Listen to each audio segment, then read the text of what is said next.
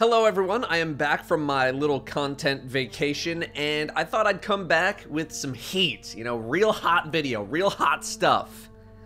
TWAB video. Very exciting, I know, but you guys know I only make these when something is actually happening, and today something is very much indeed actually happening.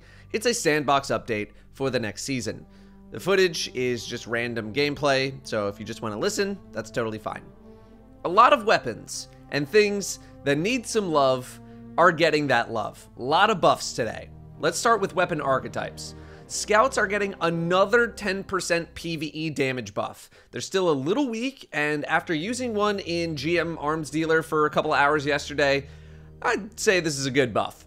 High impact autos, that's 360 RPM autos, are getting a stability buff. Apparently their damage output is pretty good, but their ease of use is pretty not good. So all non-sunset ones are getting a 6 to 12 stability boost. Age-old bond, I'm pulling for you, buddy. Please be good. Lightweight bows are getting some buffs because their higher damage counterparts are just better. Draw time reduced by 5%, so it's faster to shoot, and they increased the perfect draw window to allow for more opportunities to hit those perfect bow shots. Dire Promise had a wrong zoom stat, specifically Dire Promise, so that's fixed. Glaives, they now work with ACD Zero Feedback Fence, Karnstein Armlets, and Necrotic Grip. That's pretty nice. Maybe Karnstein's getting a little more love as a result. Not that they're that bad, but they've, fallen behind a little bit. Breach grenade launchers can no longer roll with concussive grenade because blinding grenade basically does the same thing. And heavy grenade launchers got a 10% damage buff against majors and above level targets, not including Parasite because, well, Parasite does a lot of damage already. Dares of Eternity weapons got a perk pool update and got an origin trait added to them. That's pretty nice, gives Dares a little bit of life again. Perks, a lot of perk updates. Invader Tracker and Skulking Wolf are origin traits for Gambit and Iron Banner weapons. They are both way too specific to ever be good, so they're getting changes. Invader Tracker is now gun and run, get a sprint speed increase on multi-kill, and Skulking Wolf now works on kills while at low health, enabling it to work for all of PvP. Originally, this perk only worked during the hunt, aka when you capped all 3 flags in control, or while your team has the spark, and the perk gives you enhanced radar and removes you from the opposing radar. Ambitious Assassin has almost been replaced by Overflow, so it is getting a buff. Magazine Overflow is going up from 20% from 10% per kill on primary weapons. Specials and heavies are still 10%, but now you can overflow to 150%. That used to be 50% only, so you're getting a lot more ammo loaded into the magazine after a reload if you kill a lot. That's pretty good. Ambitious Assassin was really only being used on specials and heavies, Salvager's Salvo to name probably the most popular, because you got that guaranteed proc on a kill. Now this makes it a bit more enticing for primaries. I'll try it out. Wellspring had an internal cooldown. It no longer has that internal cooldown, which enables more explosive weapons, rockets, GLs, to provide more ability energy when killing groups of enemies. Wellspring might be getting removed from my things I want to like, but don't list that I've been slowly trying to make into a video and I just haven't been able to do it. Let's not talk about it. Perpetual Motion procs a lot. So Bungie is removing the audio and visual feedback when it turns on, so it's not constantly pinging in your ear. Lead from Gold was not working properly when you had 2 special weapons equipped. It now gives the right amount of ammo to each weapon. Viced Stinger was inadvertently applying a charge speed buff to linear fusions. It was not supposed to be doing that. It's only supposed to be for bows, draw speed buff, you get it. That has been fixed, but the ammo refill situation has not changed. This is mainly going to affect Reed's Regret, as that's the only linear fusion that can get Viced Stinger, but maybe not in the most dramatic of ways. We'll see. I'm sure there's going to be a lot of testing going on. Finally, Zen Moment and Particle Repeater got clearer definitions of what they actually do. Exotics, we got some buffs. This section, kind of a bigger deal. I know, usually exotics pretty exciting, but this is something that people have been asking for and will hopefully shake things up in anti-champion world. A handful of exotics, small handful, are getting intrinsic anti-champion capabilities along with some random buffs here and there. Le Monarch, arguably an exotic that did not really need to receive much attention, is getting intrinsic overload to its poison arrows. Thunderlord is getting overload. Malfeasance is getting unstoppable added to its explosions, and it also got a base plus 25 airborne effectiveness boost. And Wish Ender, intrinsic anti-barrier. Also, increased number of targets hit from 2 to 3 versus most targets. It's still 2 against players. You're going to get more hits versus vehicles, for example. 10% damage buff versus champs, majors, and mini-bosses.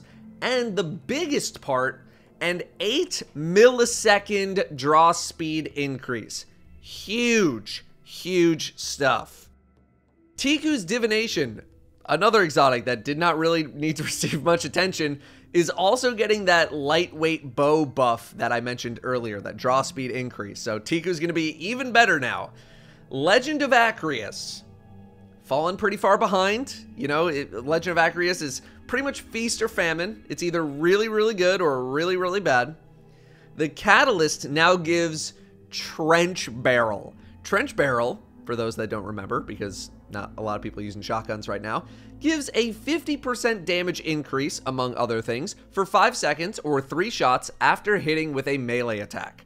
Very interested to see if this will have an impact, especially when combined with Arc 3.0, which is coming in Season 18. I wonder if there's going to be any sort of synergy there, where we have some sort of Arc build that promotes melee.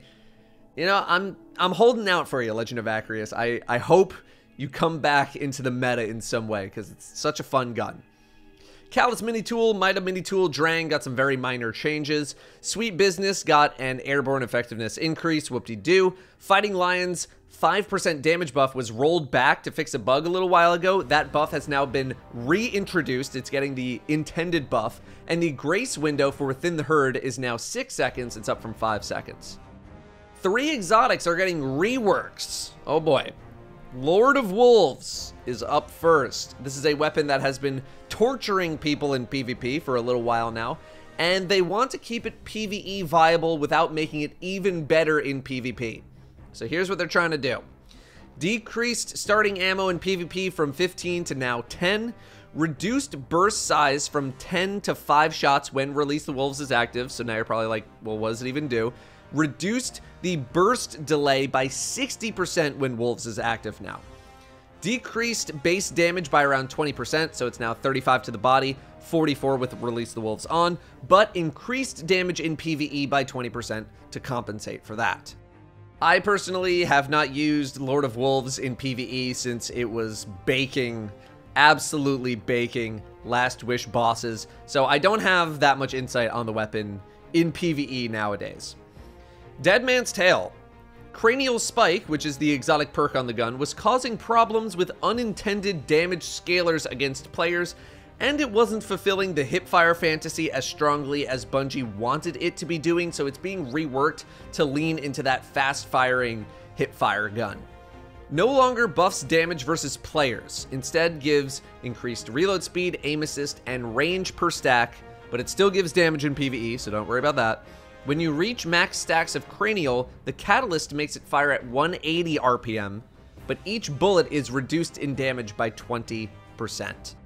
This is another gun that I have not used a whole lot in PvE or PvP in recent memory, so I don't just want to guess on what I think is going to happen. I'll leave that to one of the PvP lords.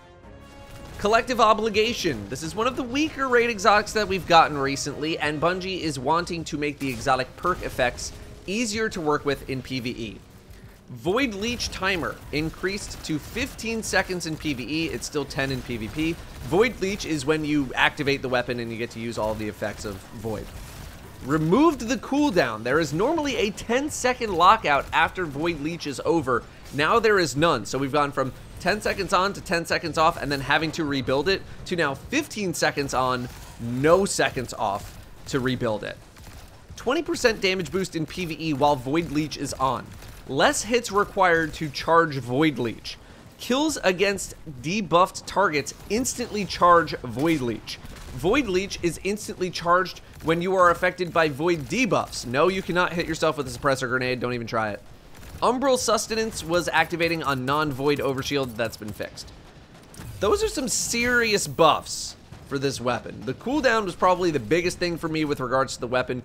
Being able to just get this thing rolling immediately after Void Leech is over is really, really great. I really enjoyed this weapon with Void 3.0, but it was obvious that without some of those boosts that Void was getting with the mods, that this was just going to fall behind.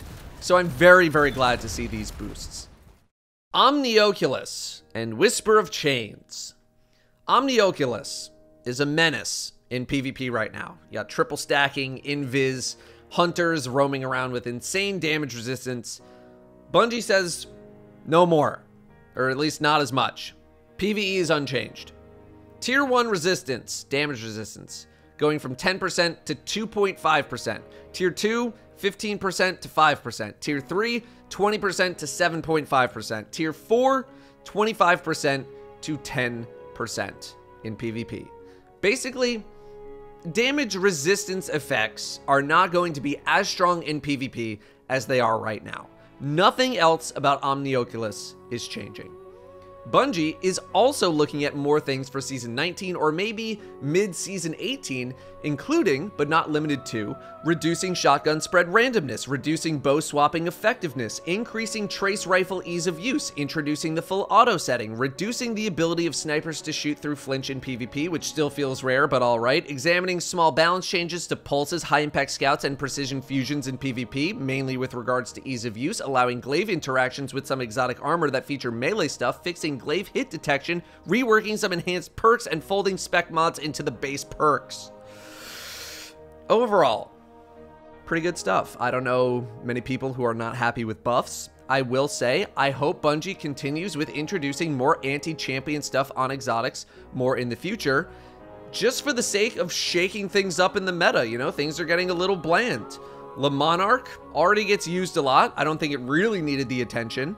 Thunderlord might still not get picked too much with linear fusions and rockets being as strong as they are for boss damage. A lot of people are just insta-killing bosses in GMs, which is insane. Malfeasance I could see getting some use. It's not the strongest primary in the world, but getting free explosion damage is nice here and there on certain junk enemies since they can actually live long enough to be exploded.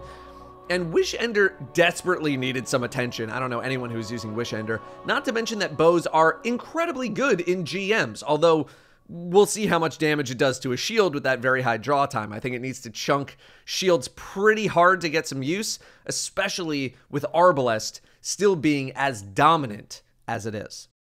That's all from me for today. Thank you for watching, or listening probably. I'll see you next time.